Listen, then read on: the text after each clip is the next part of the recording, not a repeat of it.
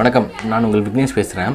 இன்றைக்கான வீடியோ ரொம்ப சீரியஸான வீடியோங்க. இன்றைக்கி நம்ம நாட்டில் நடக்கிற மிகப்பெரிய ஒரு பிரச்சனையாக பார்த்திங்கன்னா, இஸ்லாமியர்களாக இருந்தால் நீ நாட்டை விட்டு வெளியே போகணுண்டா அப்படிங்கிற மாதிரி கொண்டு வந்த ஒரு சட்டம் தான் இந்த கேப் அப்படிங்கிற ஒரு சட்டம் தாங்க. இந்த கேப் அப்படிங்க கொண்டு வந்த இந்த ஒரு சட்டம் தான் பார்த்திங்கன்னா இஸ்லாமியர்களுக்கு எதிரானது, இலங்கை தமிழர்களுக்கு எதிரானது அப்படின்னு சொல்லி இன்றைக்கி இந்தியா முழுக்க மிகப்பெரிய ஒரு ப்ரொட்டஸ்ட் நடந்துட்டுருக்காங்க. ஈவன் வந்து பார்த்திங்கன்னா ஸ்டூடெண்ட்ஸ் கூட போராட்டிருக்காங்க. இந்தியாவில் இருக்க எல்லா இஸ்லாமியர்களும் சேர்ந்து போராட்டம் பண்ணியிருக்காங்க. அது என்ன தானே இந்த பிரச்சனை, ஏன்டா இஸ்லாமியர்களுக்கு எதிரான ஒரு சட்டம் சொல்கிறாங்களே அப்படிங்கிறது தான் இந்த வீடியோவில் நான் சொல்ல போகிறேன். இந்த வீடியோ யார் யாருக்கு வந்து யூஸ்ஃபுல்லாக இருக்கும் பார்த்தீங்கன்னா, நீங்கள் தமிழ்நாட்டில் முஸ்லீம்ஸாக இருக்கிறீங்கன்னா கண்டிப்பாக நீங்கள் பார்க்க வேண்டிய ஒரு வீடியோ. ஏன்னா உங்களோட தலையெழுத்தே மாற்ற போகிற ஒரு வீடியோ. அண்ட் தென் ரெண்டாவது விஷயம், இலங்கை தமிழர்களாக இருக்கிறீங்கன்னா நீங்கள் பார்க்க வேண்டிய வீடியோ. மூணாவது, தமிழனாக இருந்தால் பார்க்க வேண்டிய ஒரு வீடியோங்க. நிச்சயம் இந்த ஒரு வீடியோ இது வந்து ஒரு நண்பர் ஒருத்தர் கேட்டிருந்தார். ஸோ அவருக்காக தான் இந்த வீடியோ நான் வந்து பதிவிடுறேன். முதல் விஷயம் நான் சொல்லிக்கிறேன். இந்த சிஏபி அப்படிங்கிற ஒரு திட்டத்தினால பார்த்திங்கன்னா 3 விஷயங்கள் ஒரு பிரிவு வருது. அதாவது CAAன்னு ஒன்று வருது, NRCன்னு ஒன்று வருது, NPRன்னு ஒன்று வருதுங்க. CAA அப்படிங்கிற ஒரு விஷயத்தை வந்து பார்த்துருவோம். சிட்டிசன்ஷிப் அமெண்ட்மெண்ட் ஆக்ட் அப்படின்றது தான் வந்து பார்த்திங்கன்னா CAAன்னு வந்து சொல்லுவாங்க. இந்த CAAங்கிறது ஒன்றும் இல்லைங்க, 1955 குடியுரிமை சட்டம்னு ஒன்று கொண்டு வந்தாங்க. அதை திருத்தி கொண்டு வந்தது தான் பார்த்திங்கன்னா இந்த CAAங்கிறது. இந்த திட்டத்தின்படி வந்து பார்த்திங்கன்னா ஆப்கானிஸ்தான், பாகிஸ்தான், அந்த மாதிரி பங்களாதேஷ், இந்த 3 நாட்டிலேயும் இருக்கிற முஸ்லீம்ஸை தவிர்த்து இருக்கிற எந்த மக்களாக இருந்தாலும் சரிங்க, 2014 டிசம்பருக்குள்ளே நீங்கள் வந்து வந்திருந்தீங்கன்னா உங்களுக்கு சிட்டிசன்ஷிப் அப்படிங்கிற ஒரு விஷயம் கிடைக்கும். நீங்கள் முஸ்லீம்ஸாக இருந்தீங்கன்னா கண்டிப்பாக உங்களுக்கு வந்து சிட்டிசன்ஷிப் அப்படிங்கிற ஒரு விஷயம் இந்தியாவில் நீங்கள் எதிர்பார்க்கவே முடியாது. அப்படிங்கிறத தான் சொல்கிறது தான் இந்த CAA, திருத்தப்பட்ட குடியுரிமை மசோதா திட்டம். இதை நீங்கள் வந்து ஃபஸ்ட்டு புரிஞ்சுக்கோங்க. இந்த விஷயத்தால் பாதிக்கப்படுறது யார் வந்து பார்த்திங்கன்னா ஒரு முஸ்லீம்ஸ்னு சொல்லலாம். அது பார்த்திங்கன்னா இலங்கை தமிழர்கள்னு சொல்லலாம். இவ்வளோ முஸ்லீம்ஸ் வந்து பாதிக்கப்படுறாங்க. ஆனால் வந்து பார்த்திங்கன்னா பிஜேபியில் இருக்க அமித்ஷா அவர்கள் சொல்கிறாரு, கூலாக சொல்கிறாரு, இஸ்லாமியர்களுக்கு எந்த ஒரு பாதிப்புமே இல்லையா. நான் அந்த வீடியோட முடிவில் நான் சொல்கிறேன். அதுக்கப்புறமேட்டு இந்த அமித்ஷா சொன்னது வந்து சரியாங்கிறத கமெண்ட் செக்ஷனில் வந்து நீங்களே வந்து கமெண்ட் பண்ணுறதை ட்ரை பண்ணுங்கள். இந்த CAA பற்றி நான் சொல்லிட்டேன். ரெண்டாவது விஷயம் வந்து பார்த்திங்கன்னா NRC, national register of citizens. அதாவது நீங்கள் இந்திய குடியுரிமை பெற்றவர்களா இல்லையா அப்படிங்கிற தனித்தனியாக உங்களை பிரித்து எடுக்கிறதுக்காக கொண்டு வந்தது தான் இந்த NRC. இந்த NRCயால் தான் இன்றைக்கி அசாமில் மிகப்பெரிய ஒரு ப்ரொட்டஸ்ட் நடக்கிறதுக்கு காரணம். ஏன்னு பார்த்திங்கன்னா அசாமில் இந்த NRC கொண்டு வந்ததுக்கு அப்புறமேட்டு 19 லட்சம் பேர் இந்திய குடியுரிமையே இல்லாமல் பார்த்திங்கன்னா வாழ்ந்துட்டு இருக்காங்க. அதில் 12 லட்சம் பேர் வந்து பார்த்திங்கன்னா இஸ்லாமியர்கள் அல்லாதவர்கள். மீதி இருக்கிற 7 லட்சம் பேர் வந்து பார்த்திங்கன்னா இஸ்லாமியர்கள். இதில் இந்த CAA படி வந்து பார்த்திங்கன்னா இந்த 12 லட்சம் பேருக்கு வந்து பார்த்திங்கன்னா சிட்டிசன்ஷிப் அப்படிங்கிற ஒரு விஷயம் கிடைக்குது. இந்த 7 லட்சம் பேருக்கு சிட்டிசன்ஷிப்புங்கிறது கிடைக்காது. நான் சொன்ன டேட்டு 2014 வந்தவங்களுக்கு இல்லை முஸ்லீம்ஸாக இருந்தால் கண்டிப்பாக கிடைக்காது. இதுதான் இன்றைக்கி அஸ்ஸாமில் நடக்கிற மிகப்பெரிய ஒரு ப்ரொட்டஸ்ட்டுக்கு வந்து காரணமாக இருக்குது. ஏன்னா இஸ்லாமியர்களுக்கு எதிரான ஒரு விஷயமாக இது வந்து அமைஞ்சிருச்சு. இதனால் நிறையா ஸ்டூடெண்ட்ஸும் சரி பல இடங்களில் ப்ரொட்டஸ்ட் பண்ணிகிட்டு இருக்காங்க.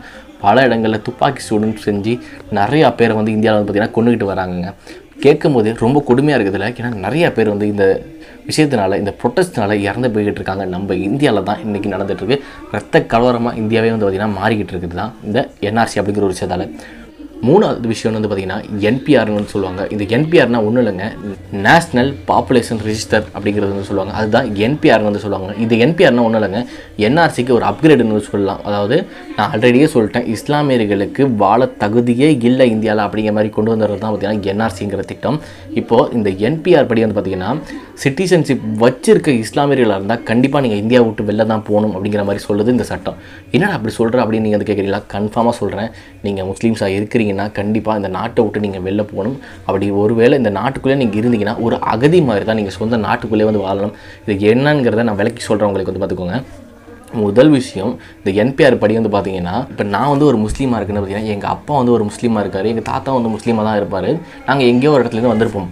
ஏன்னா வந்து ஒரு படையெடுத்து ஒரு முஸ்லீம் தான் வந்து பார்த்திங்கன்னா இங்கேருந்து தஞ்சம் அடைஞ்சு அப்படியே ஒரு அவங்க வம்சாவளியாக வந்து வாழ்ந்துகிட்டு இருக்காங்க. பல 100 வருஷங்களாக வாழ்ந்துகிட்டு இருக்காங்க. இதில் அது நம்ம தெரிஞ்ச விஷயம் தாங்க. இந்த போராட்டம் மூலியமாக வந்து பார்த்திங்கன்னா நிறைய பேர் வந்து இந்தியாவுக்குள்ளே வந்துருக்காங்க, நிறையா முஸ்லீம்ஸ் வந்துருக்காங்க. எனக்கு வந்து பர்த் சர்டிஃபிகேட் இருக்குது. ஏன்னா நான் வந்து படிச்சிருக்கேன், நான் வந்து ஒரு BE படிச்சிருக்கேன்னா எனக்கு தெரியும் பர்த் சர்டிஃபிகேட் எவ்வளோ முக்கியம் அப்படிங்கிறது தெரியும். ஆதார் கார்டு எவ்வளோ முக்கியம், ஸ்மார்ட் கார்டு எவ்வளோ முக்கியம்.